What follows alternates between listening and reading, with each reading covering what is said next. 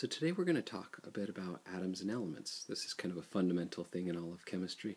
When we think of chemistry, we think of elements, right, in the periodic table. So this is when it all starts to come together. So first off, what are atoms? Well, atoms are tiny, extremely tiny, right? In fact, there are more atoms in your eyeball than there are stars in the known universe, right? So these things are, everywhere, and they're extremely small. Now, atoms are the fundamental building blocks of all elements, and it turns out that we study atoms because the property of the atoms actually determines the properties of the elements themselves. So let's go ahead and back way up to when I was a kid in ancient Greece. We're going to talk a little bit about a celebrity grudge match. Okay, first off, our first contestant would be a guy by the name of Democritus.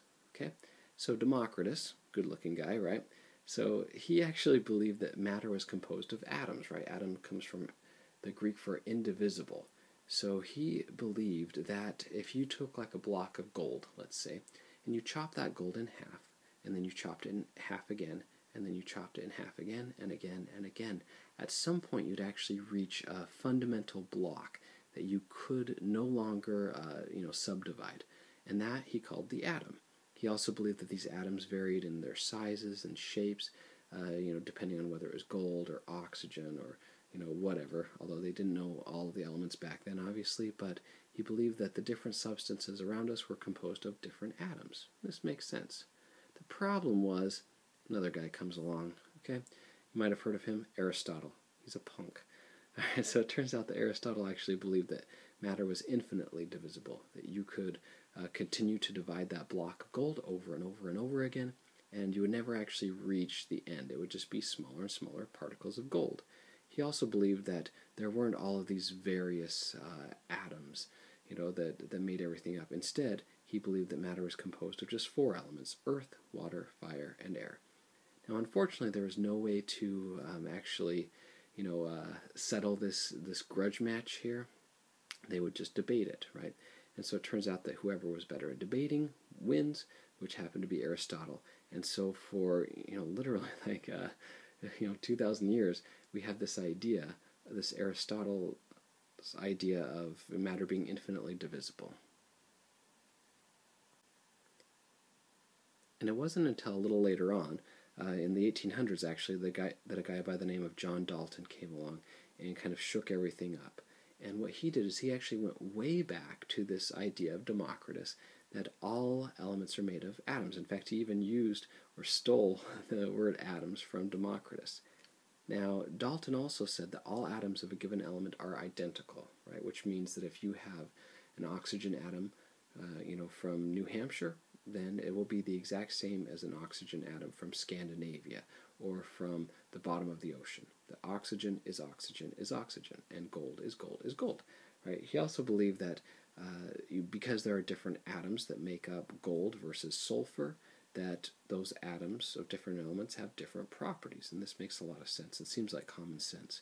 Now, he also went back to this idea of Democritus, that these atoms are indivisible, right? That you cannot subdivide them, you cannot create them, you cannot destroy them. He also took this a step further, and he said that these atoms actually combine in different ratios, different but simple whole number ratios, to form compounds. So for instance, water is H2O, 2 parts hydrogen to 1 part oxygen, or 2 atoms of hydrogen to 1 atom of oxygen. Now this kind of just comes from his idea that if an atom is indivisible, you can't have 2/3 of a lithium atom combined with 4/5 of a nitrogen atom. It wouldn't make sense, right? You'd have to have something like 3 lithium, 1 nitrogen, these simple whole number ratios. And then Dalton also said, and these are the postulates of his atomic theory, he said that atoms can be combined, they can be separated, they can be rearranged during chemical reactions, but again, you cannot create or destroy these in any way. Now, before we go any further, we need to understand a little bit about charges, right? And this kind of goes back to kindergarten, playing with magnets and north and south poles and so forth. But just to remind you that obviously there are positive and there are negative charges. Okay, we can call these, plus and minus. These opposite charges attract each other, so a positive attracts a negative, and like charges repel. So you try to bring two positives close together, they repel. Two negatives close together, they repel. You try to bring a positive and a negative close together, and they attract each other. We're also going to say that if you have a positive 1 charge and a negative 1 charge, when you bring those together, overall, the resulting substance would have a neutral charge or 0 charge. Now, John Dalton is considered one of the fathers of modern chemistry, right? He's a pretty big deal in chemistry, and we still use his atomic theory today. Unfortunately, though, he wasn't quite correct in some of his postulates. One of those is he said that atoms were indivisible, right? That you cannot subdivide them further. And it's true that if you can't subdivide a gold atom and still have gold at the end of the day. However, there are things within the actual atom itself. So you can break apart an atom, and it's no longer an atom, but instead it's going to be composed of what we call subatomic particles. Now, the first of these subatomic particles that was discovered was the electron, right? So J.J. Thomson actually helped discover this, and there are some important things that we need to remember about electrons. The first is that electrons have a negative charge. You do not need to memorize the exact charge in coulombs, but what I do want you to remember is that they have a negative 1 charge. That's going to be important because we'll talk about some other subatomic particles in a little bit, and we're going to always refer to like a +1 or a -1 charge. Also, you need to remember that electrons are tiny. Okay, you'll notice this number here, that an electron has 1,836 the mass of a hydrogen atom. You don't need to know that number, but what I want you to remember is that they are small, incredibly tiny. In fact, in most cases, we can actually ignore their mass because it's so negligible. Now, the next idea that we have here, back up a sec, is we have this idea of the plum pudding model. So this is developed, and this is kind of an interesting thing. I don't know if you've ever had plum pudding, but the idea behind plum pudding is that you have, kind of this bready, doughy thing, right? And then within that, you put in things, like maybe some raisins or something, maybe some, some dates or cranberries or dead mice or I don't know, whatever you put in here, okay? And so this idea of the plum pudding model is pretty simple. What it says is that if you have, this atom, okay, that within the atom itself, you're going to have, this, doughy, gooey mix of positive charge, okay? So all around here would be our positive charge. Now, why would you need this, weird, doughy, positively charged sphere? Well, it's important to remember that they knew about electrons, and electrons have a negative charge, right? So each of these electrons here, the little, bits of fruity goodness in the middle here, all have negative charges. And if we didn't have some positive charges to cancel that out, then all of, the universe would be negatively charged, everything would repel, and the whole thing would blast apart, and it wouldn't work, right?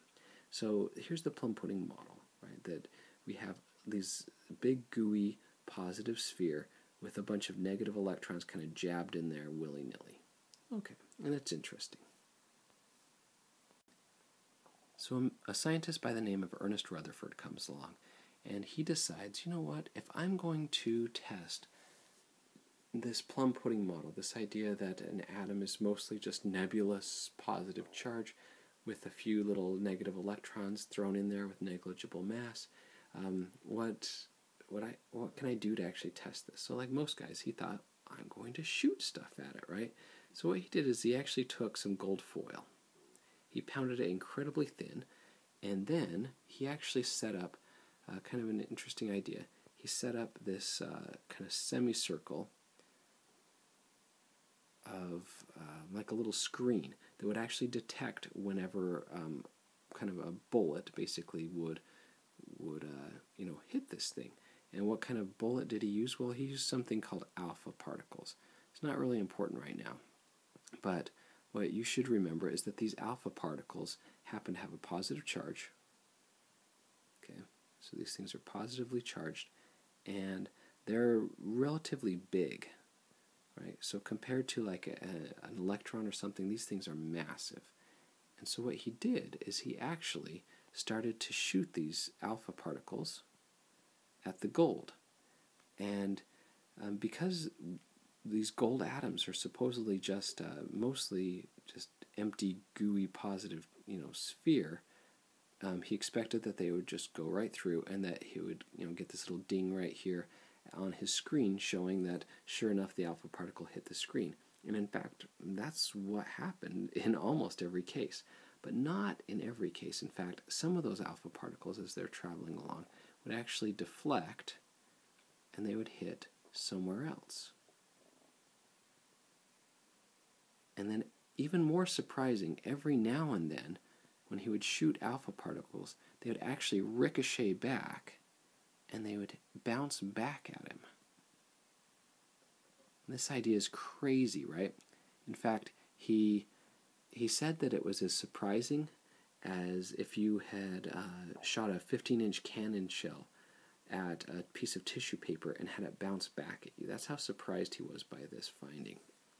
And so, what did he do? Well, he actually came up with a couple of postulates or ideas about what's going on inside of these atoms. So what did Rutherford conclude? Well, he said that atoms are mostly empty space. Okay, and this is very true. The reason for this is that, remember that the vast majority of the alpha particles, these little bullets that he shot at the gold foil, went straight through. And so it turns out that the atom is mostly empty space. All right, and yet some of those bullets were actually deflected by something small but incredibly massive within the gold atoms. Okay, so this tiny dense particle, we're actually going to call this the nucleus. Okay, that exists in the center of each atom, extremely tiny volume, but very, very, very large in mass. Okay, in fact, you can imagine, like, let's say that you went to a Red Sox game. All right, and at Fenway Park, let's say that Fenway Park is the size of an atom, okay, or an atom is the size of Fenway Park. Turns out that the nucleus would actually be a pea on the pitcher's mound, and that's incredibly tiny, right? 1/10 of a trillionth of all the volume of the entire atom, and yet that's where almost all the mass, besides the negligible amount of mass of the electrons, is all gathered right there in the nucleus, which is crazy, right? So next time you have an argument with your significant other, you can just say, well, your head is just 99.99999% empty space, and they can't get mad at you because you're right. Except then they'll just say, well, so's yours, and you're like, dang it. All right, but so this explains why some of those radioactive bullets were actually kind of deflected. But remember that some of those bullets were actually bounced straight back at him, which means that that tiny little nucleus has to have a positive charge. So why a positive charge? Well, it turns out that, remember we said that opposites attract and like charges repel, right? So if these bullets, these alpha particles that he's shooting at these atoms, those had a positive charge, remember? And so when they get too near to this positively charged nucleus, then they end up, repelling each other, and these things bounced back at them. So this explains why there's a positive charge in the nucleus. So again, remember that instead of having a plum pudding model, we now have the nuclear model, and the center of this is the nucleus, right? Has virtually all the mass, has a positive charge, and the electrons would then be dispersed around this nucleus. Okay, so if you kind of want to visualize this, you can think of an atom as having a nucleus, right, with these tiny little nucleus in the center. Actually, let's back that up real quick for some reason. Let's try this again. Okay, so you have this tiny little nucleus in the middle, and then the electrons would be dispersed in this, what we call an electron cloud, kind of just out here, kind of this nebulous thing. So virtually all the mass would be there in the center, and then these electrons would just be these tiny little guys kind of floating around out in space. Now, that's not a perfect model of this, but you get the idea. Now, what do we actually have inside the nucleus? Well, Rutherford came up with this idea of protons. Okay, I always think of P for proton, P for positive, because protons are going to have an equal but opposite charge as an electron. So again, you don't need to know the exact, charge in coulombs or anything, but remember that electrons have a -1 charge. Protons, we're going to say, have a +1 charge, equal but opposite. Now, protons are much, much, much larger than electrons. Remember that electrons have a negligible mass. Protons actually have a mass of approximately 1 AMU, 1 atomic mass unit. Okay. Now, a very important thing for us to remember is that if we want a neutral atom, okay, an atom that has an overall charge of 0, it has to contain equal numbers of protons and electrons. So if it has 5 electrons, which are negative, it has to have 5 protons, which are positive, because that way the positive and negative cancel out. Now, the next thing that we need to think about is something that Rutherford kind of ran into. He said, okay, this sounds great, this idea that we have positively charged protons within the nucleus of the atom, but there are some issues with this. One is that he knew about something like an atom of beryllium, right? And he said, I know that it has 4 protons that are within the nucleus, because I know that it has 4 electrons. We can measure this and so forth. And yet, if we have 4 protons, and they're all packed into this tiny, tiny, tiny little nucleus, right? The pea sitting on the pitcher's mound of Fenway Park. Shouldn't all of those positive charges repel each other? I mean, you can't pack those things that tightly, right? So that's one problem. The next problem he realized was that a beryllium atom has 4 protons, right? Then if a proton has a mass of 1 AMU, 1 atomic mass unit, then the overall mass of the atom should be about 4 atomic mass units. But in actuality, it actually weighs about 9 AMUs. So where's all the extra mass coming from? Well, you might be tempted to say, oh, it's coming from the electrons. Well, it doesn't work that way, because remember that electrons have a minuscule mass, right? Such a small mass that we can't even really consider it. So where's the extra 5 AMUs of mass coming from? So there must be something else. So Rutherford came up with this idea of another particle in the nucleus, right? We'll call it a neutron. Okay, so a couple of important things to remember about neutrons. First off, neutrons are neutral, right? So they have no charge.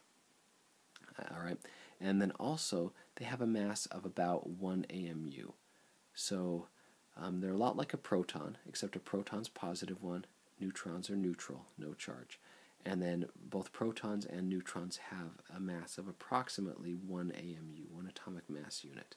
So how does this solve our problem? Well, this solves the problem of the extra mass, right? Because if beryllium has a mass of about 9 AMUs and 4 of those are protons, it makes sense that there must be 5 neutrons in there, giving it a total mass of about 9 atomic mass units. Now, the other thing is, it does actually explain why in the world, or how in the world, we actually get all of these things packed into the nucleus, right?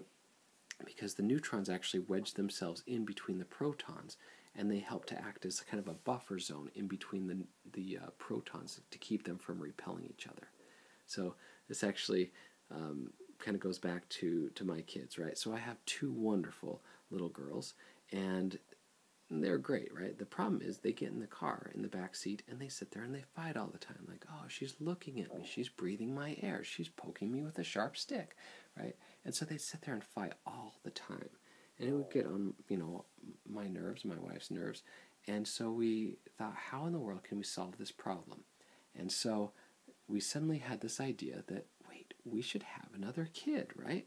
Because by having another kid, what do? Well, you put them right between the 2 girls, right? So they're in the back seat, and the little guy's right in the middle, and suddenly they're trying to stab each other with spears and stuff, and you say, oh, you're going to hit the baby, and bam, suddenly they stop fighting. It's brilliant, right? And so I should have named him like Jimmy Neutron or something, because he's just like a little neutron, because he fits right in there and keeps the the two protons from repelling each other too much. Unfortunately, my wife vetoed this, and so not allowed. All right. The problem is then also the little guy gets older, and then he starts fighting with his sisters on both sides, and so that's another story. So what do we have going on inside of the atom itself? A couple of things you should remember. We have 3 subatomic particles, right? Protons, neutrons, and electrons. You should also remember the overall kind of relative charge on each. Protons are positive with a +1 charge. Neutrons are neutral, no charge. Electrons have a -1 charge. You should also remember the the relative mass of each one. Protons and neutrons each have a mass of approximately 1 AMU, 1 atomic mass unit. Electrons are much, much, much smaller than that and have a negligible mass, so small that we don't typically worry about it. So I have a question for you. If atoms are mostly empty space, we said they're 99.99999% empty space, why can't we just put our hands right through solid objects? Well, some of us can, right? Here's my oldest daughter. She's awesome. So there's a picture of her, breaking through a solid object with her hand, right? But most of us, when we actually try to hit a board or something, it gets stopped. So what's going on here? Well, it turns out that, remember that the atom itself has this, little nucleus, right? But what's on the outside of it?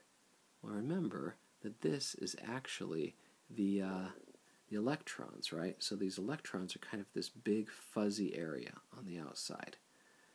And so what's happening? Well, if I bring my hand too close to another object, well, when I do this, I actually am bringing these atoms that are in my own hand close to the atoms that are in the object. And remember that when you get any two things close together that happen to have the same charge, what do? They repel each other, right? And so suddenly I get this repulsive force between my hand and the object, and it pushes it apart. So when you're actually touching like a wall or a brick or your face, what's actually happening is you're not touching the object itself. As your hand comes close to it, you're actually getting this electrostatic repulsive force, between your hand and the object. So let's go ahead and do a little bit of practice. Okay. So let's say that we have an atom. The atom has 20 protons, right? So true or false? If the atom is neutral, it has to have 20 electrons. Well, that's true, right? Because if it has 20 positive protons, it has to have 20 negative electrons to neutralize it, right? To have an overall neutral charge. Okay, what about this? If it has 20 protons, and if it also has 20 neutrons, it'll have an overall mass of approximately 40 AMUs. Well, it's got to be true as well, right? Because the 20 protons, 1 AMU each, 20 neutrons, 1 AMU for each of those, and so overall a mass of approximately 40 atomic mass units. Okay, what about this last one? It has 20 protons. If it has 18 electrons, will it have an overall charge of -2? Actually, no, it won't. So how do we figure this out? Well, if you want a formula, the formula is actually pretty simple. You can calculate the charge on something, on an atom, by looking at the number of protons minus the number of electrons. Okay, so in this case, we have 20 protons, 18 electrons. So overall, we're going to have a charge, but it's going to be a +2 charge. Okay, some people write +2, some write 2+. It doesn't matter. Okay, so it's going to have an overall +2 charge.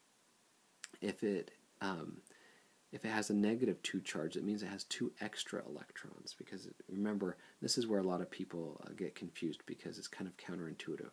Electrons are negative, so by having more electrons, you're going to give something a negative charge. By having fewer electrons, you're going to end up giving it a positive charge.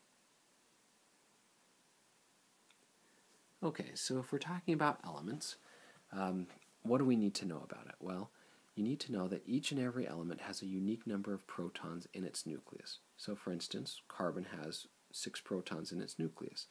And if you have an atom and it has less than that, it can't be carbon. If it has more than that, it can't be carbon. If you have a mystery atom and it has exactly 6 protons in the nucleus, it's carbon. It's kind of the barcode that tells you exactly what the element is. Okay. Now, the number of protons in the nucleus of an atom is actually called the atomic number. Okay, very, very important number, the atomic number. It's given the abbreviation, back up, it's given the abbreviation of Z, which seems kind of weird, but in German, number is Zahl, and it turns out that the Germans were super good chemists and still are. So we often give the atomic number abbreviated as Z.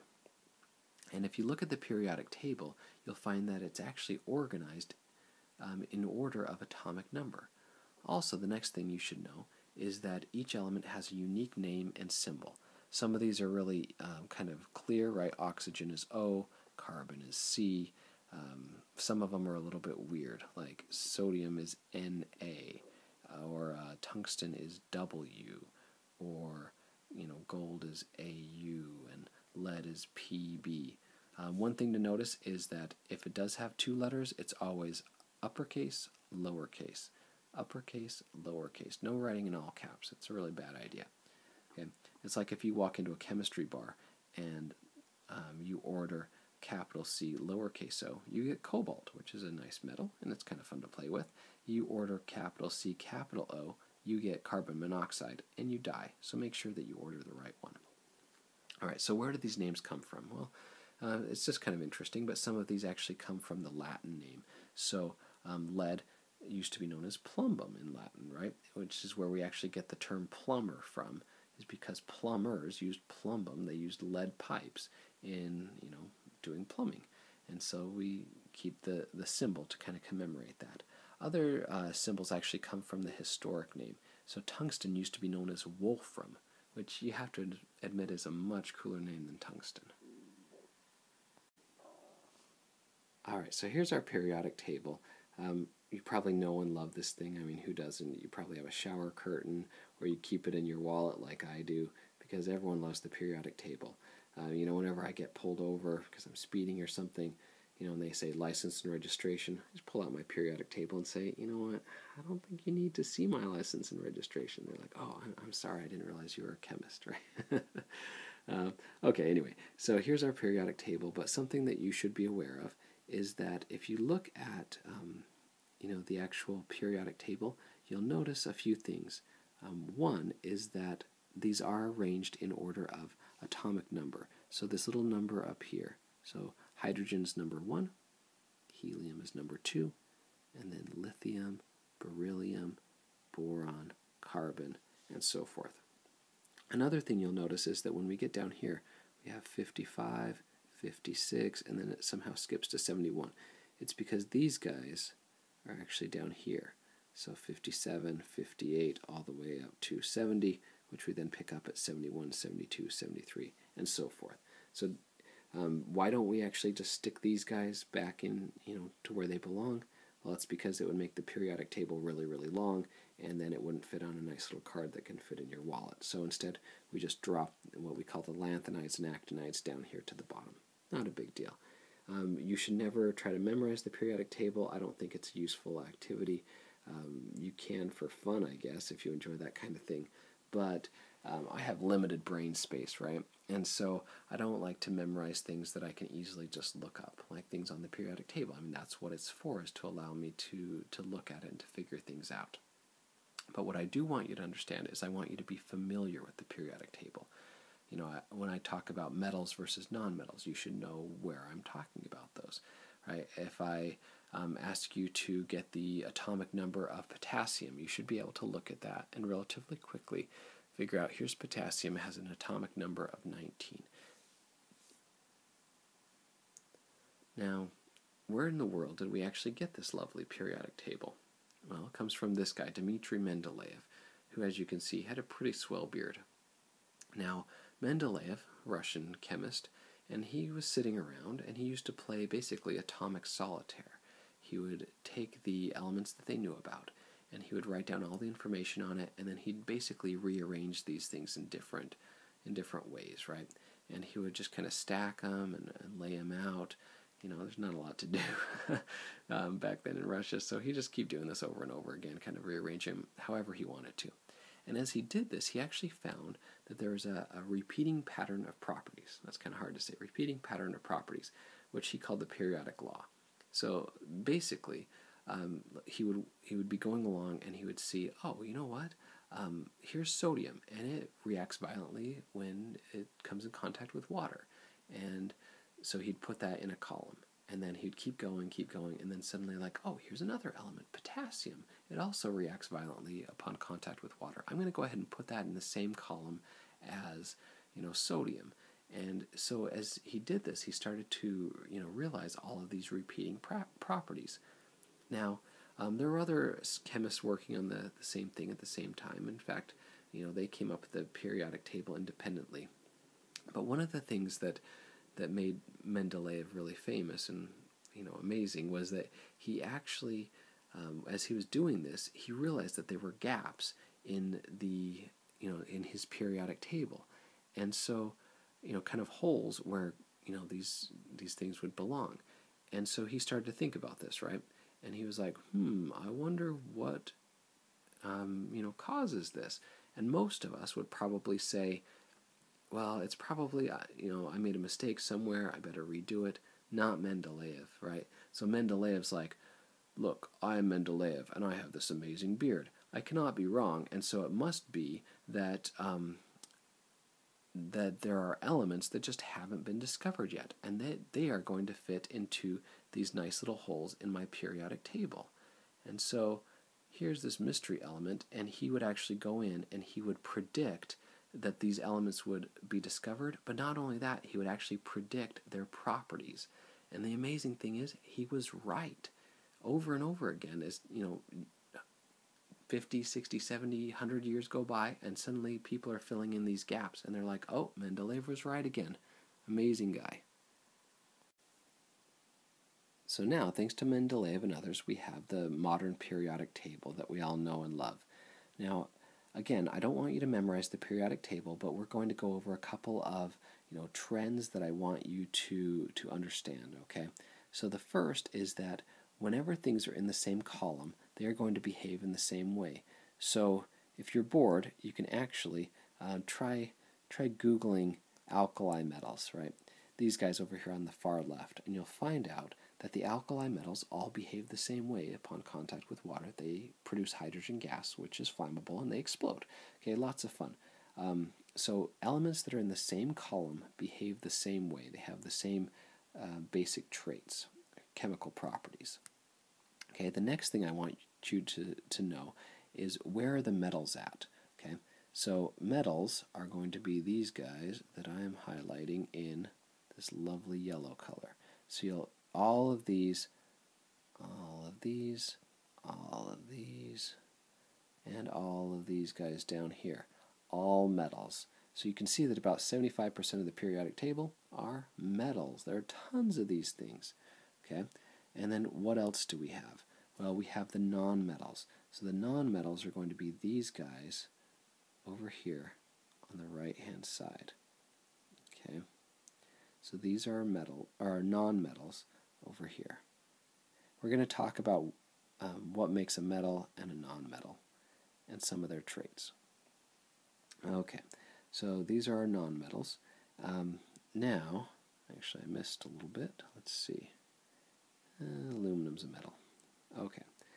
Now the next thing that we need to worry about would be, what about the semi-metals or the metalloids?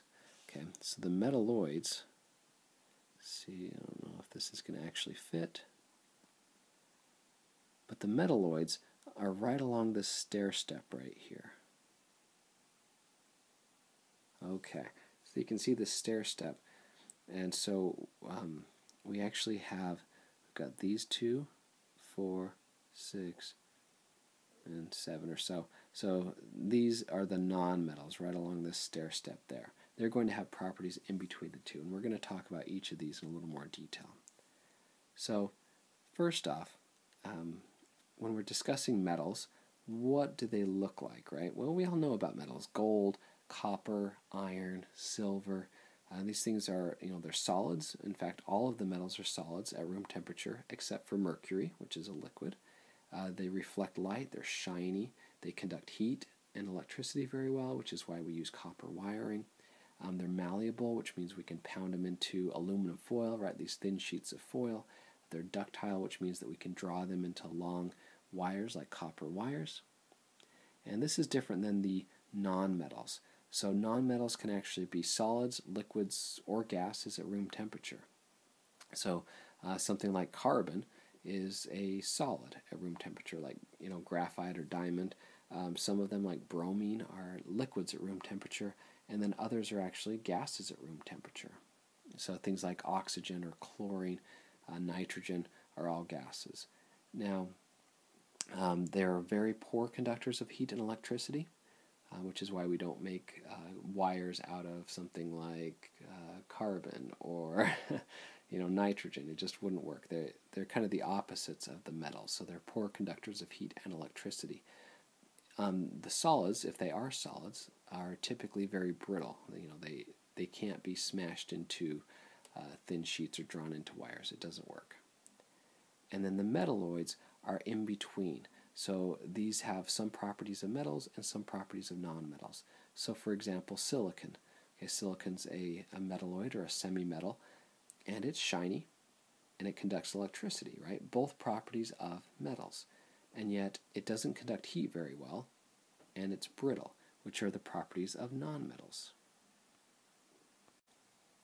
So we're almost done, but there are just a few terms that I want you to know, a couple of kind of vocabulary words. Okay, the first one is that anytime we talk about a period, what I mean is a row, a horizontal row. Okay, so periods are horizontal rows. Okay, left to right. Groups, sometimes known as families, are the vertical columns. So these guys go up and down. These are very important because remember that elements that are in the same group have similar chemical properties.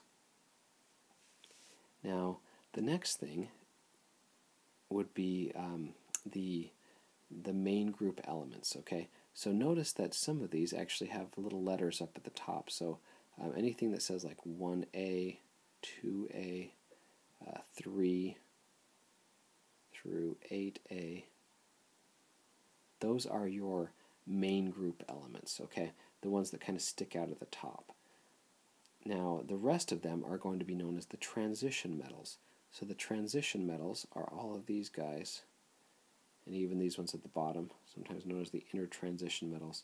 So we're going to kind of go right up the stair step, and then those would be the transition metals right there. Okay, now remember that metals behave a certain way, but there are actually some of the other metals as well that we should be aware of. Okay, one is what about the alkali metals? This is the one that I said that you should check out on YouTube just for fun because they react violently with water. So the alkali metals are column 1A. So that's these guys right here. Notice that it does not include hydrogen. In fact, I should have mentioned earlier that hydrogen is a nonmetal. In fact, some periodic tables actually put hydrogen not in column 1A, but they actually move it way over here and put it next to helium. And there's some good and bad reasons for doing that. But what you should remember is that hydrogen is not a metal at all. In fact, it's actually a nonmetal.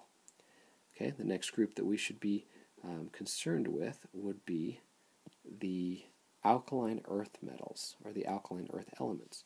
Okay, either way. So the alkaline earth metals are right here, column 2A.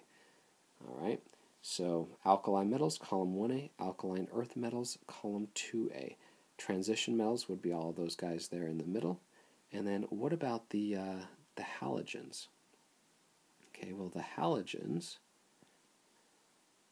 let's go ahead and highlight those in green. Halogens are way over here in column 7A. So these guys right here. All right, so column 7A, and then last but certainly not least, we have the noble gases. Sometimes, well, these guys are the noble gases way over here, column 8A. Called the noble gases because they're noble. They don't like to mix with the unwashed masses. They don't like to react with things. So it's actually really, really, really hard to make a chemical bond with any of these noble gases, because they really just don't want to react with anything else. Now, there are names for some of these other groups, some of these other columns, like the chalcogens and so forth, but these are the ones I want you to remember. I want you to know where the metals and the nonmetals are. I want you to remember the transition metals. I want you to remember alkali and alkaline earth, and then halogens and noble gases. All right, and I think that pretty much sums it up for atoms and elements.